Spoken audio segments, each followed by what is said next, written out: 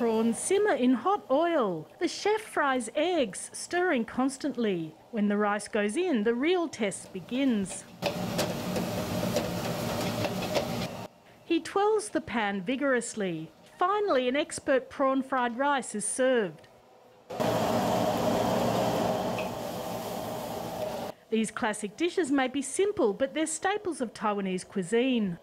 它的菜是很平价啦，然后有它的特色啦，就不止好吃而已，里面还有加爱心。It tastes like when I was a kid. It has some more old-fashioned ingredients that I learned about from my parents.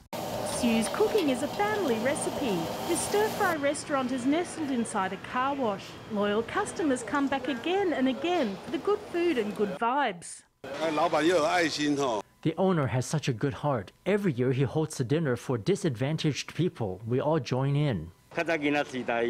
We were really struggling at home when I was a kid, but now my finances are not bad. Everyone does their little bit so everyone can get a nice full meal. We do it once a year. The charity dinner is now in its 6th year. 20 banquet tables are set up for 200 guests, and struggling neighbours get a free invitation.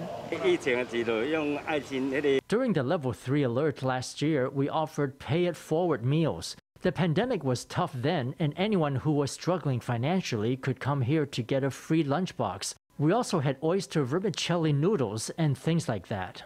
Dining in was banned during the Level 3 alert, so Hsu switched to making charity lunchboxes. They gave out 80 to 100 free lunches every day. The pandemic was so bad last year, he didn't have any profits. It was almost zero, but still he made charity meals for people. A pandemic will never be easy for a stir-fry restaurant, but Hsu has pulled through with the support of his community. And through it all, he never stops helping others.